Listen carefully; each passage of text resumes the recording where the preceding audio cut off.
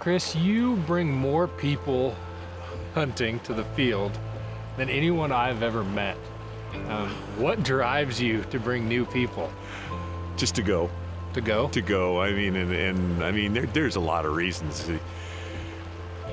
The sport, you know, to continue, it talks about, you know, all the statistics say that hunting numbers are going down across the nation, and people that don't hunt tend to vote against the sport. It's an emotional thing, and they vote against the sport, and so through some kind of restrictions, it's pretty soon we're going to lose that.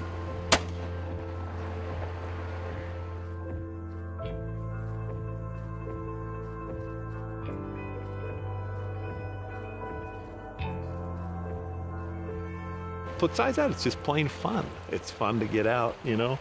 It's fun to shoot. It's a good time.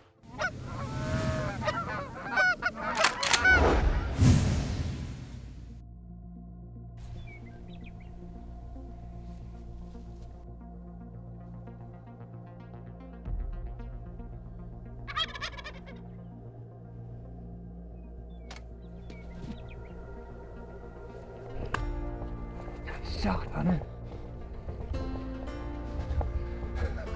You just killed a turkey, dude. Was that a horse neck after I shot? Pretty fun to see somebody get their first. Yeah. Their first, and then first duck, goose. Yeah, it's kind of like, you know, you see a bird dog will get all excited to retrieve, and you can see it in the faces of young kids too. They just get jacked when they get their first bird. He said last night, I've got good feelings, Dad. I just feel like I'm gonna shoot a turkey tomorrow morning. It's like, no, I got a story to tell at school. It's something that just keeps growing on them too. Yeah. But it's nice. It's nice to see them get out and do it, and get outside and get off the computers. It's a more real thing, and plus you get something good to eat too. Ducks is my first time out hunting ducks. It's your first time out hunting ducks? Yep. you lucky duck. Hunter actually got out and shot a little bit with his dad and learned a little bit and nailed his first bird.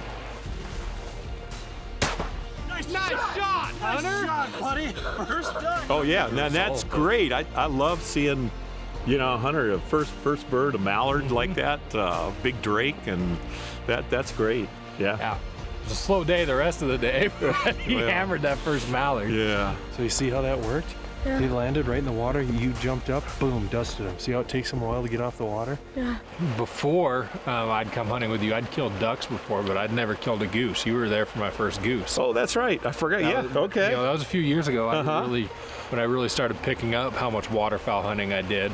You were there for my first goose, so that was kind of cool.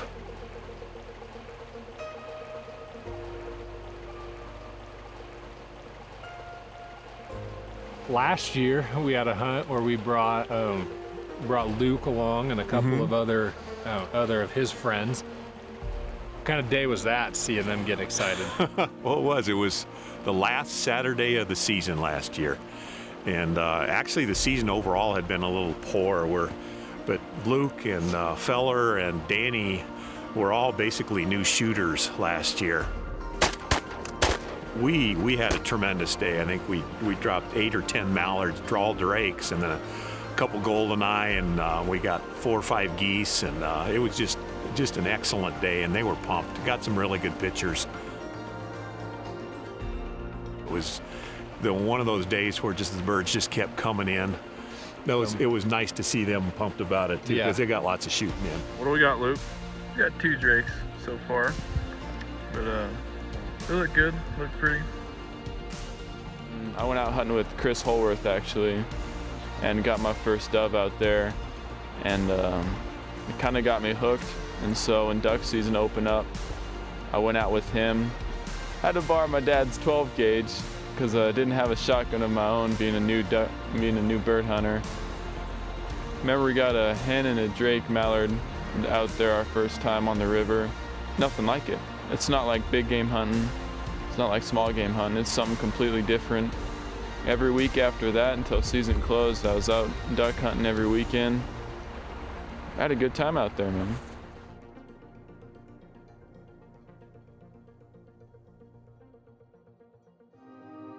How has your dead room, how has that transitioned?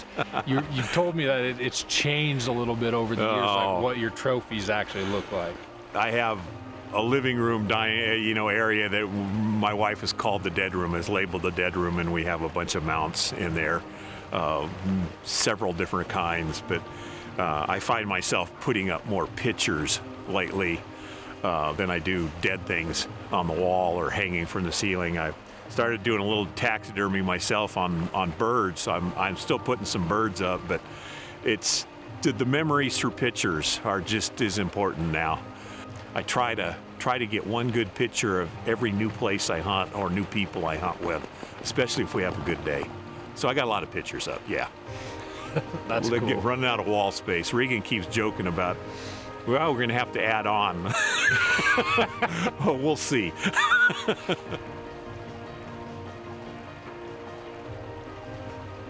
Well, when we've had international students out for some of the meals that we do through college ministry we're both involved in, that grizzly bear is actually one of the main attractions. Lots of people like to pose with the grizzly bear, but it's pretty cool to see them point out all the different birds, and you usually get to answer a lot of questions about them.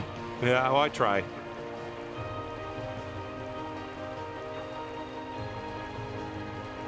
How have you kept people interested that have wanted to come with you, like new hunters? Because I know there's several that you've taken out and they want to keep going. What do you suggest to other people to help them bring more people hunting, but do it in a healthy way where they want to stay involved? Well, unfortunately, hunting's or shooting is a fairly expensive sport, but I would highly encourage them to go out to clay birds. I mean, it's great practice. It keeps your interest up. You can see it really doesn't take too many times to go out and shoot and increase your hitting and your percentage of hitting. Yeah. You just get out, practice a little bit, and you're shooting. I mean, it's like anything. You practice, you get better. But shooting keeps a person's interest in hunting. So, what is your favorite thing about just hunting in general? Not duck hunting, not big game, not turkey, just hunting in general. Getting out here, it's like you're just away and it's peaceful. And also the adrenaline when you're about to pull the trigger on a big buck or when the ducks are coming in. I just love when the turkeys are gobbling.